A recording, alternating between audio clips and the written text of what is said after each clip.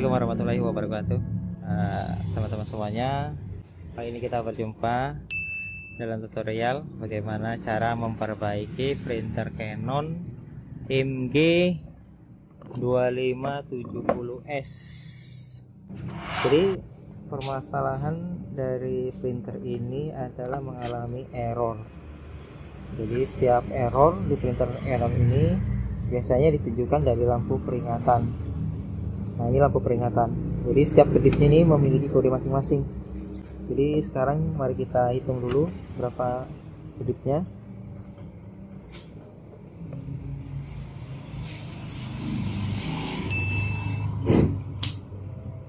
Satu, dua, tiga, empat, lima, enam, tujuh, delapan, 9, 10, 11, 12, 13, 14, 15 kali.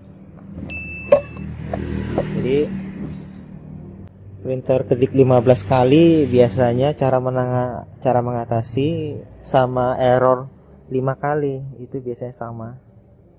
Jadi sekarang langsung aja kita kerjakan dan bagaimana cara menyelesaikannya.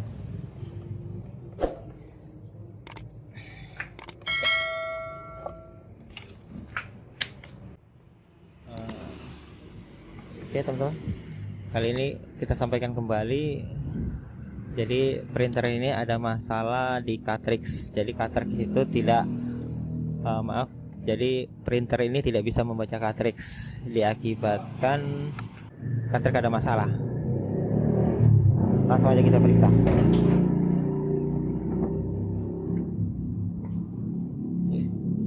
Yang perlu kita siapkan adalah tisu halus.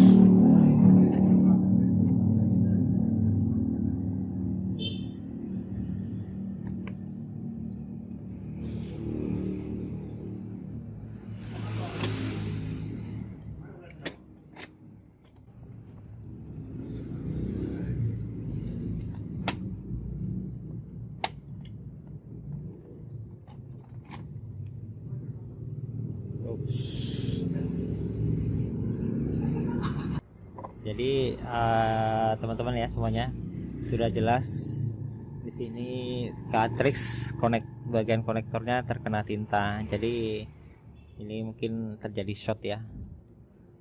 Jadi short. Jadi sekarang coba mari kita bersihkan aja.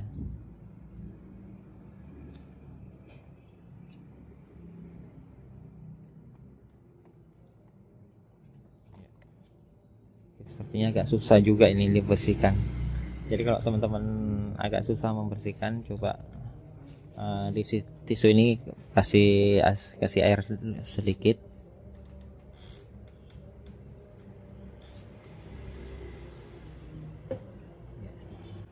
Air atau alkohol juga bisa, supaya agak lebih mudah membersihkannya.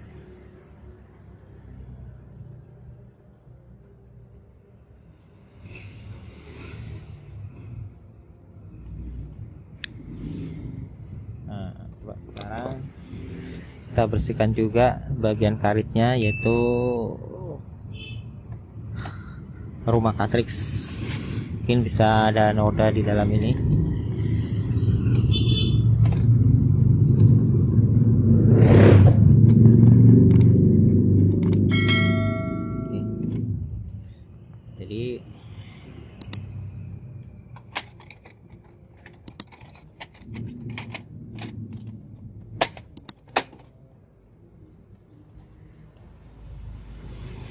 Jadi kalau seandainya cara ini berhasil,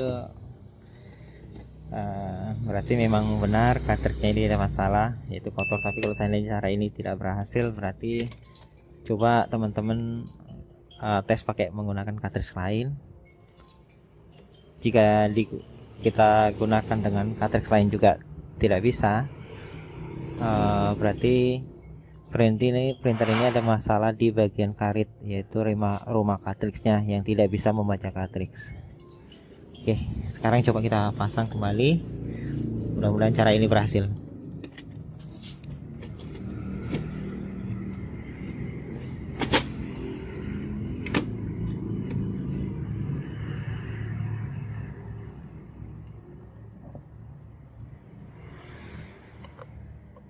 Oke.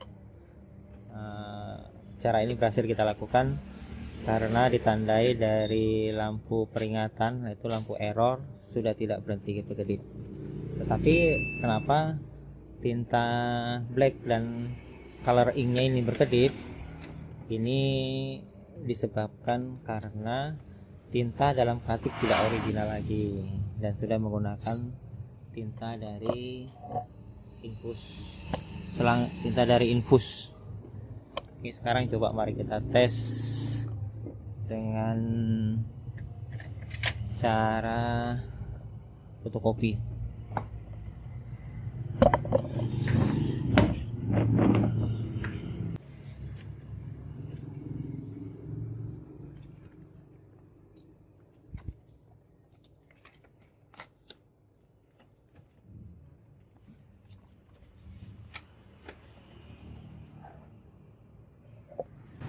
Sekarang coba kita tes fotokopi warna.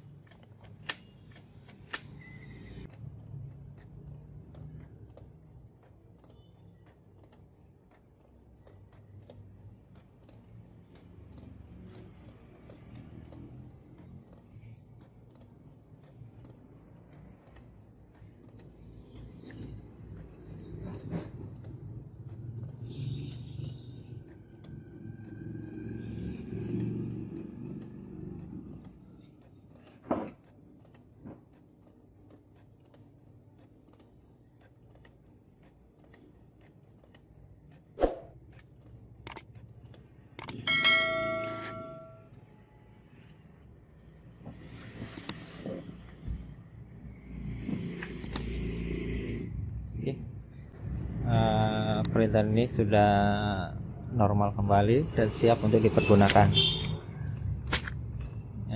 Oke teman-teman semuanya, begitu saja. Semoga video ini bermanfaat. Silakan share, mungkin yang bisa bermanfaat untuk yang lain. Lebih kurangnya saya mohon maaf. Wassalamualaikum warahmatullahi wabarakatuh.